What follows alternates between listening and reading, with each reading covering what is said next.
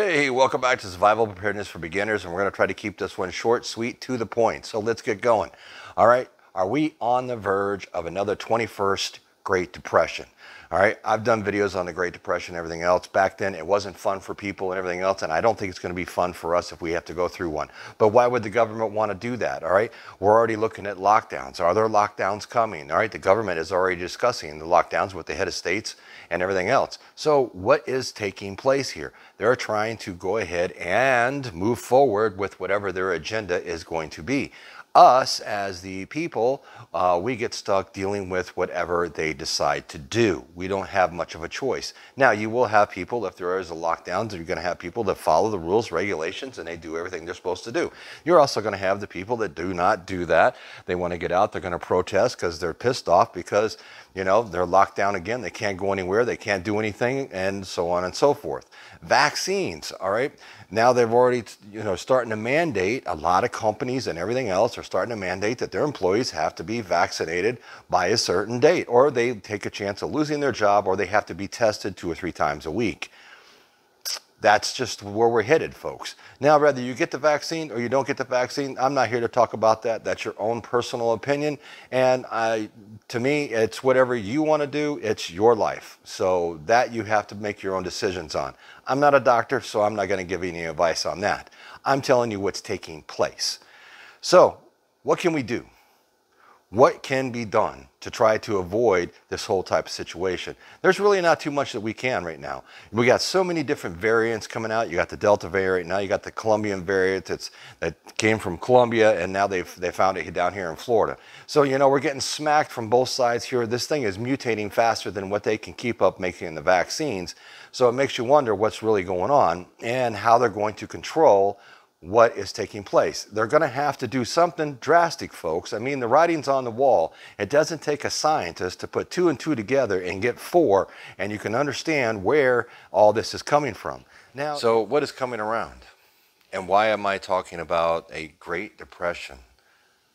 Well, the government knows how to handle the amount of people with the amount of food that they have. They did it through the Great Depression. They had all the cards. You were rationed on what you could buy on a daily basis. So they know how to do this. It's not their first rodeo, folks. It's something that they could very easily implement once again into history. Now, you don't get a lot of information from your mainstream media because right at this point in time, they're giving you little bits of, oh yeah, the cases are increasing and this, that, and the other and all this kind of, because they don't tell you everything else that's going on behind the scenes, what could be coming down the pike. And that's why I'm here and I'm telling you this. All right. Now, I'm not the only YouTube channel that is telling you this. Everybody that's a prepper out there is doing videos on this said subject, because we want to get the information out there, because we see what's coming down the pike. We're listening to and reading a lot of information that we find online, to people that are talking about this information, that go into great detail and everything else. It's out there, folks. All you have to do is do your homework and search for it, and you're going to find a lot of this information. Now, what can we do?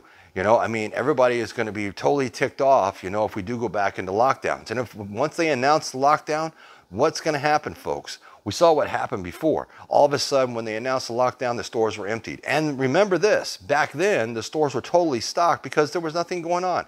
It was like a normal day, And then all of a sudden, the lockdowns hit and the stores were empty. Now the stores are like half full at best. And what are we going to be dealing with? If they announce a lockdown, there's half of that product that's left. So if you live in a highly populated area, you definitely want to be getting out and getting your preps and whatever kind of stuff that you do need, either your emergency stuff, your food and everything else, any type of preps that you can get, you need to get now. If you live in a less populated area out in the sticks somewhere and you got a corner store or something like that, a small country store, you might have a little bit more time than some of the other people. Maybe. It just depends, because more than likely, you people that are living out there, you have gardens, you do your canning, you have all that kind of stuff that you can fall back on. You don't rely so much on the grocery store chains.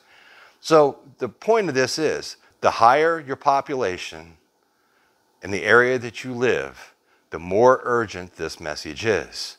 The lower the population where you live, the less urgent this message is.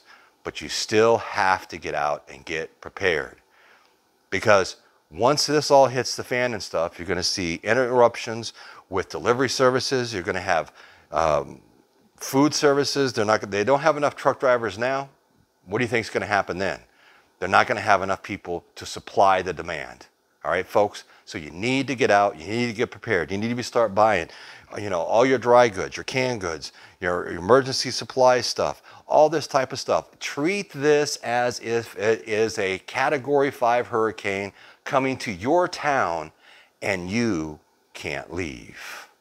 You have to stay and ride the storm out. And the only thing that you can do is prepare. You're given a warning. You're given a warning the storm is coming. The perfect storm is brewing, folks, and it's only a matter of time. We've got all that stuff that's going on out west, which is just adding to the whole bad situation that we're in right now. You've got all those huge fires that are burning. The lack of water. They're talking dams are going to be turning off their power and stuff because the water's dropping lower and lower and lower. Lake Mead, they just announced this the other day. It's 27 feet from them turning off the turbines.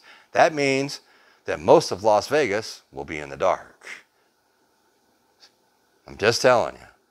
This is what the scientists that monitor that dam are reporting. It's out there, folks. The perfect storm is brewing. It is time for you to prepare now. Get out, go through your flyers, make sure that you're checking to get any sale that you possibly can. Buy one, get one, whatever is 10 for $10, whatever the sales can be. Make sure that you're maximizing on those deals to put as much in your pantry, your storage, your emergency supply, whatever it is, so that when the storm hits, you'll be prepared. And you and your family, hopefully, can ride it out safely and come out the other side. So until next time, folks, I'm Survival Preparedness for Beginners. Thank you for joining me today. Thrive to survive. Get out there, get prepping, and I'll catch all of you on the flip side.